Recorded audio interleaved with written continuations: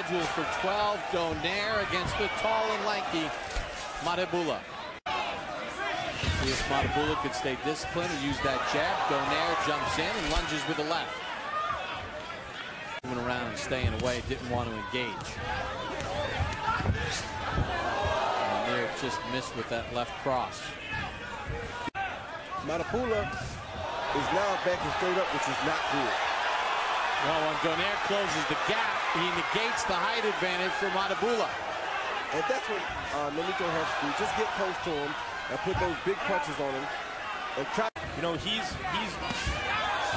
doing VADA, volunteer testing for performance enhancers year-round, Donaire. He's volunteered for it.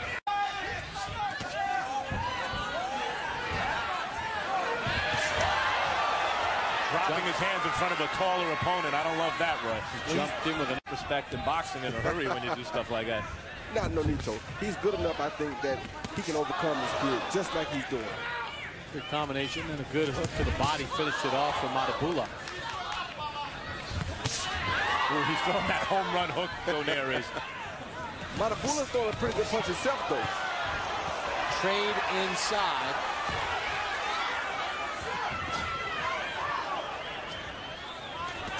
He's not afraid to trade with Nonito. That's surprising to me. Donaire with a left hand with Mathebula against the ropes.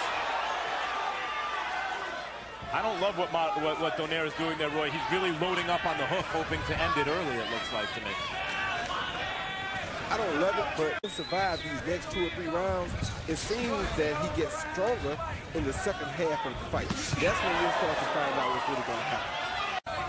But it's like you said, they go through one heck of a culling process to get to the United States and to be able to fight on American TV.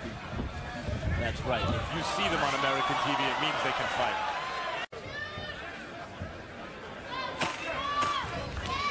Combination from Mathebula. Right hand was blocked by Donaire. End of round 3. 2 rounds to 1, Nonito Donaire. Now, I got to tell you something. This fight, you've got to measure how many jabs the mongoose has to land to offset one wallop that Nonito Donaire lands, and who did more damage. I mean, I thought in round 2 when he threw over 100 punches, he did more than the mongoose. But from Mathebula's nose. Donaire has caught Mathebula. Really paid for it yet, Roy, but sometimes these guys get in those exchanges and they throw some shots, and Donaire's putting himself in unnecessary risk. Go! Left hand drops Mathebula. Maybe not when you can punch like that. Cannot be saved by the bell in any round. Come to me. All right? Mathebula's up, first down in his career. He's been down on the canvas, a left hand near the end of round 4. Holy.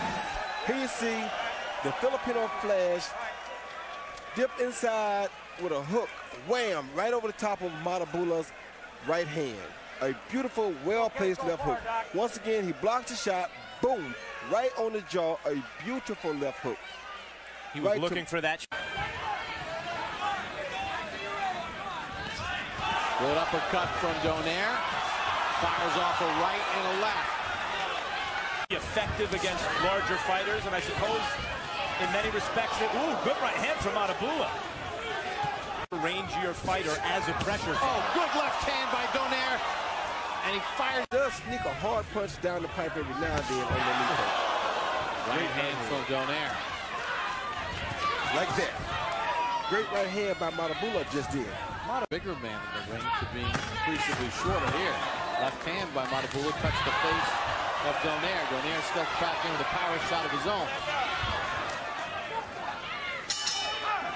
Pretty good round, the kind of fight that he's used to. You know, he's got to do a lot of work just to get in the right range. Yes, he does, but this is what he wanted. This is what he asked for.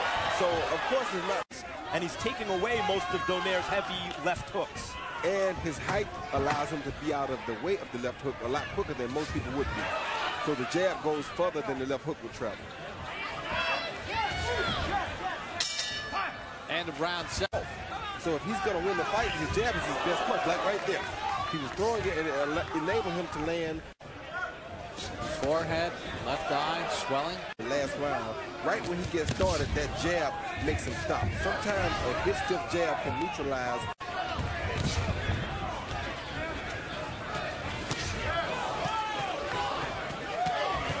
And there goes Donaire looking for a home run left hook. Got hit by about 8 shots. Hey.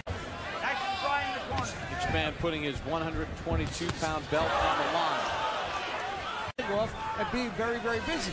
But remember, at the end of round 7, Nonito Donaire was complaining in his corner that his leg fell asleep. The characteristic of him is to get stronger late in the fight. Oh, good shot. Good uppercut. This fight close on Harold Letterman's scorecard. Going. Well, I thought Mathebula won the round. Me too. I think Donaire lucked out a little bit that it was a short round. He's sure close. Gennady Golovkin is out there at middleweight. Fight guys like that every fight.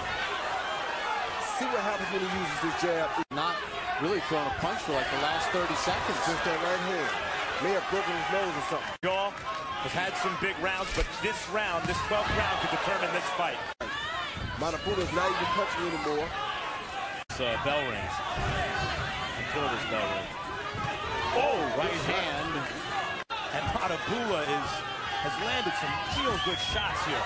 Left hand by Donaire to the head of Mathebula. Steps in with a right.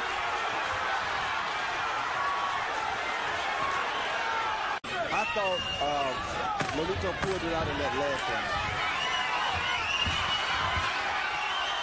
Donaire says, bring it on. Fires a couple power shots. That's how it ends.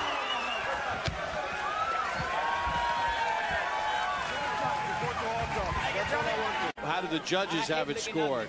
Let's find out from our ring announcer, Lupe Contreras. Ladies and gentlemen, after 12 rounds here at the Home Depot Center, we go to the official scorecard. Judge Davis scores it 117 to 110. Judge Morrow 118 to 109. And Judge Duarte scores it 119 to 108. For the winner, by way of unanimous decision, and now the unified WBO and IBF Super Bantamweight Champion of the world, the Filipino Flag